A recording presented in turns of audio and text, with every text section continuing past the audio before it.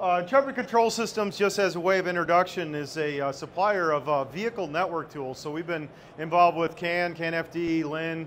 The hot topics these days are a lot of new things with Automotive Ethernet, SerDes technologies, and this presentation is going to try to just kind of say, just explain what's happening as an overview in the industry from a vehicle network standpoint, what's happening for future network architectures and why. So the company, what we do is we sell vehicle network tools, interfaces, data loggers. So we won't spend a lot of time on that. Just wanted to introduce the company and a little bit about the products. That's what we're here for, is to sell products. That's how we make our money. Now, if you've been in vehicle networking like we have for more than 30 years, there's always certain times where, every 10 years, every 15 years, there's a big change in networking. So we saw it when CAN came in the early 90s and the 2000s, that time frame. We had controller area network, and then we went to all types of other, another big change was Automotive Ethernet being introduced. And we're really at the edge now of new technology that's coming out that's going to change a lot of how testing's done, how development's done, and it's called Zonal Architectures.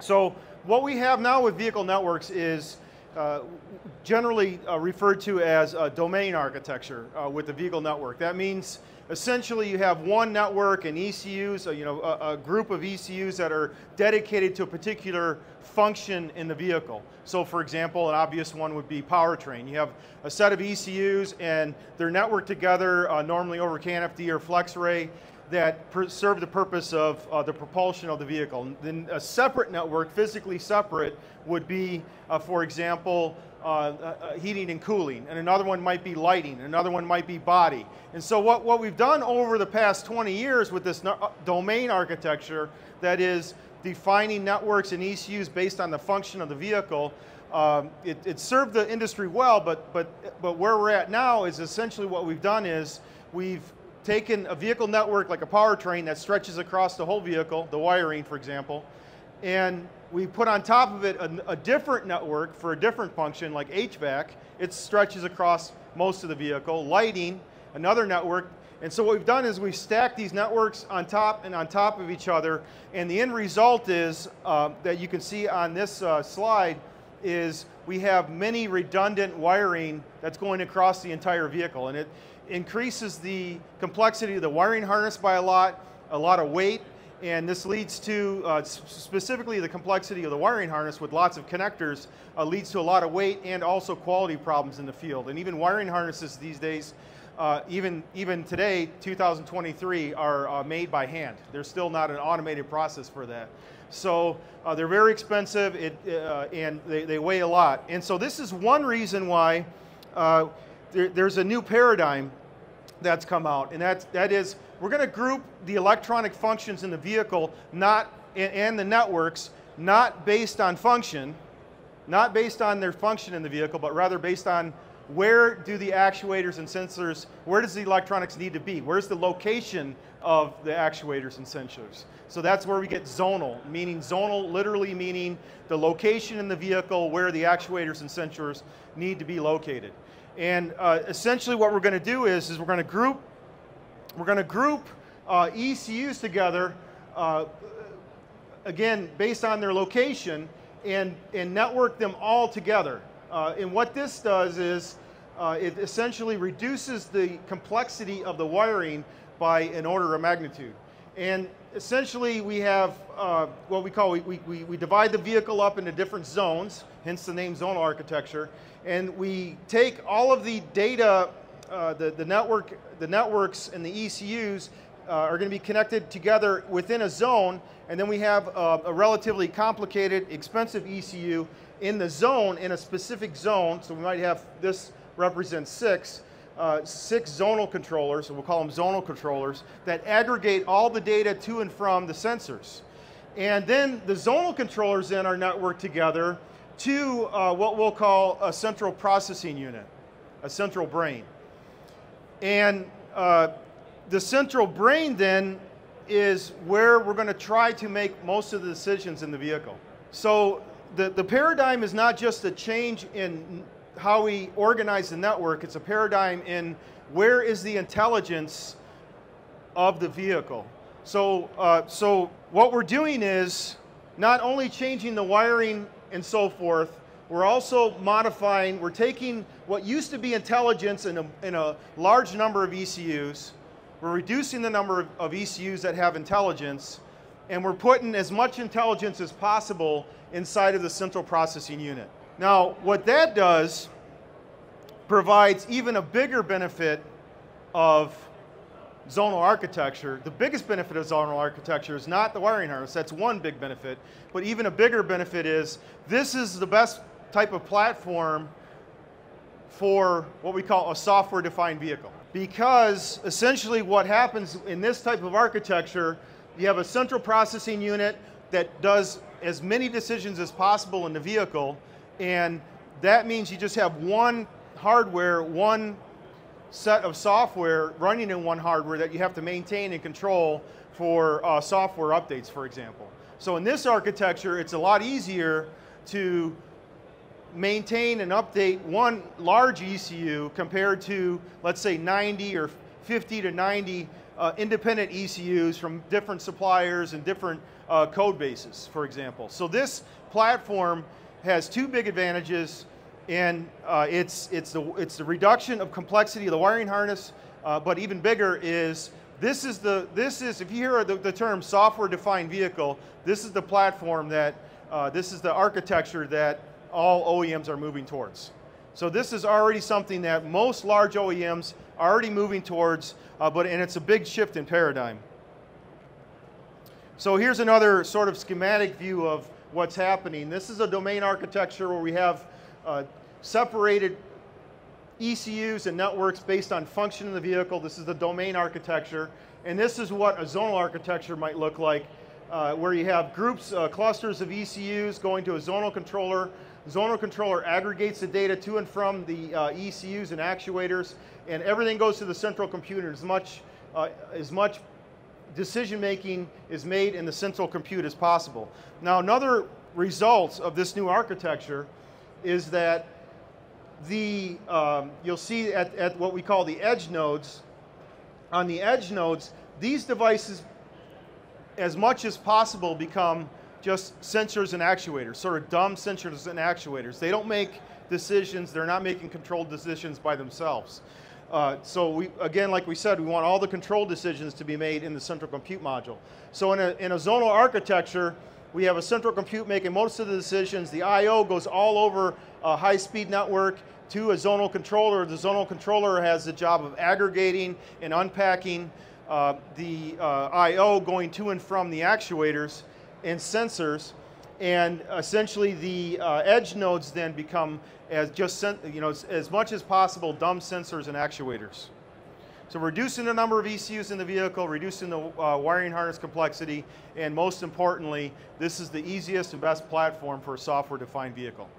So zonal architecture is already what almost every major OEM, global OEMs that sell in the Western market are all driving towards zonal architecture. So it's something that we all have to be aware of and be ready for as development and test engineers. Now, relative to the zonal architecture, just a few years ago wasn't possible to be done. And there's been a lot of developments in networking technology that makes this type of architecture possible.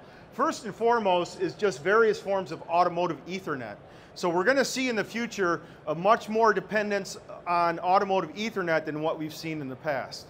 And automotive Ethernet has speed grades all the way down at the low end from 10 megabits per second all the way at the high end that's available today, 10 gigabits per second. So we got a whole range of speed grades, 10 megabits, 100 megabit, gigabit Ethernet, and then 2.5, 5, and 10 gigabits. So that's available today. And then there's also people working on the 25 gigabit as well. So we have a large range of speed grades for automotive Ethernet, and that enables the high-speed data that's going to need to be able to be between the zones. So between the zones and the central compute module, we're going to see a lot more data on networks than what we see today with the domain-based architecture.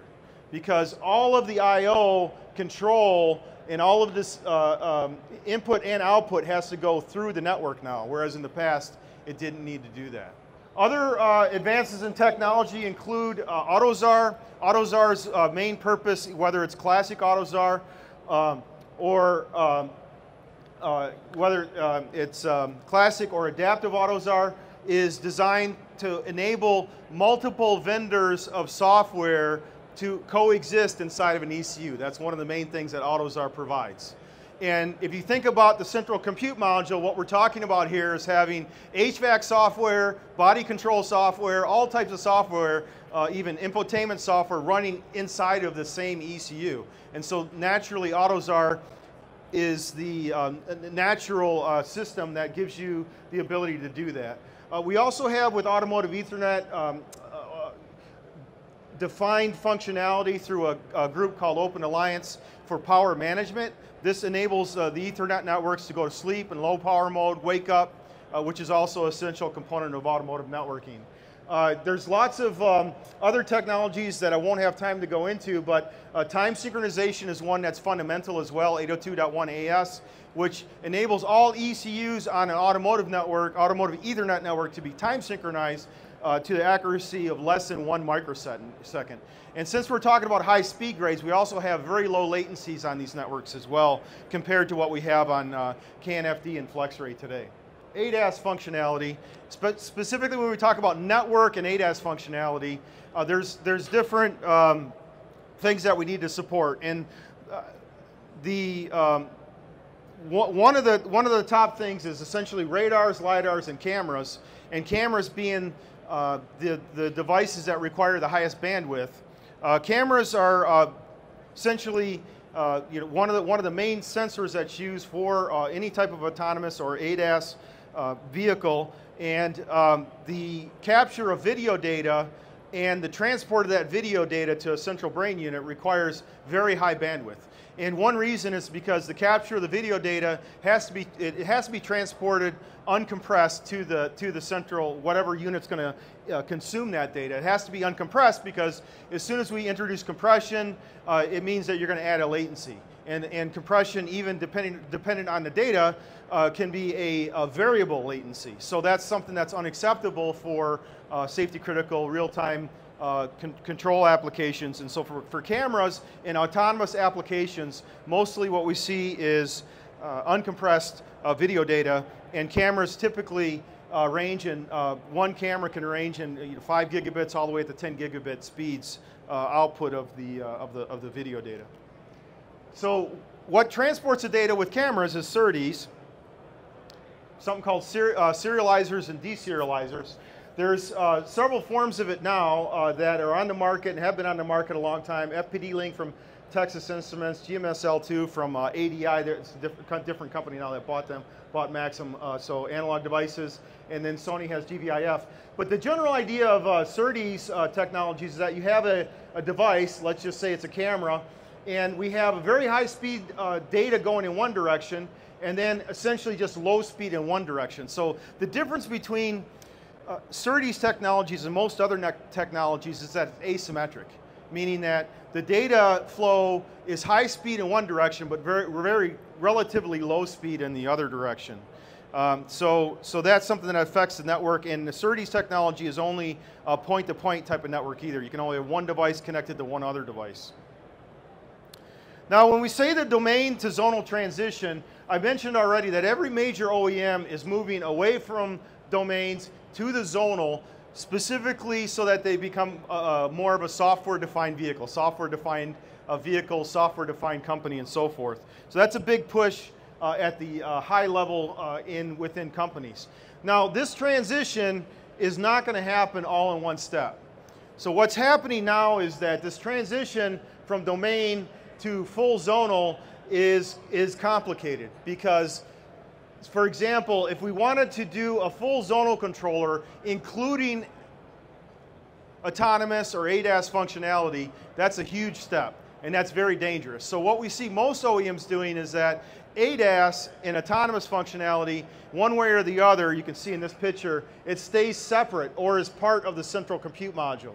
It either is a separate ECU or it's built in as a separate set of functionality inside of the central compute module. But the data, to have this high-speed data, the SerDes data, that's gigabit data on top of the network is too much to do all in one step. And so what we see is OEMs are saying, okay, we'll put zonal control functionality for HVAC, body control, lighting, things that are simple, things that are not safety critical. And the next step will be we're going to add more stuff over years of time. And this might take a decade or more. But the essential idea now is that zonal control functionality or zonal architecture is something that is happening. Every OEM's moving towards it to varying degrees of aggressiveness. So as I mentioned, the central compute module, we just look at that. With a zonal controller and ADAS or autonomous functionality, what we see is one of two different things, where the ADAS is built into the central compute module, and then we have the cameras, radar, LiDAR, and other ECUs going right into an ADAS module, or the ADAS can be completely separate, but it's not built into the zone architecture itself. And the reason is these cameras with high speed require really high speed data. If we want to mix this really high speed data that also is safety critical data on top of non-safety critical data on the data between the central compute and the zone, it's too much all in one step. Now, but that ultimately would be the goal, to have, this is sort of a long-term picture, autonomous as part of zonal architecture, but that would require these Ethernet networks to be certainly very high gigabit in speeds, and then we're also mixing safety critical data with non-safety critical data on the same network, and that's not something that we're going to do in the first step. Now, some in the industry even say that this architecture with everything on the zone, including ADAS, is something that may or may not ever happen. So that's a big question in the industry. How much is actually going to be put into the zones ultimately?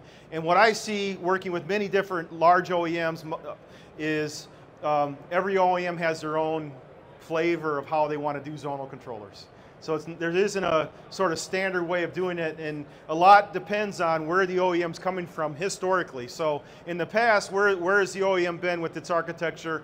Does it use FlexRay or CAN? That affects where it's going to move, how it's going to move towards the zonal architecture. In other words, what ECUs, what functionality, what types of networks are we going to use for the zonal architecture. But one thing is clear is that zonal architectures are here to stay. So in summary, every OEM that's a large OEM is moving towards zonal architecture. Reason being, reduces complexity of wiring harness, reduces weight, a lot of cost, has the potential for improving quality as well, because a lot of the quality problems of the vehicle relate to the wiring harness connectors and so forth. So the number of connectors that you reduce, the simplification of the wiring harness improves quality, and the initial zonal architectures are not going to include autonomous as part of the network data, simply because it's too risky, and we're going to see long-term what happens with autonomous control, whether it's going to be part of the zone or not. In the short term, it's definitely not going to be part of zonal architectures, but zonal architectures is something all automotive engineers are going to need to know about if you're involved in automotive electronics now and long-term into the future. So that's my presentation. Thank you for your time.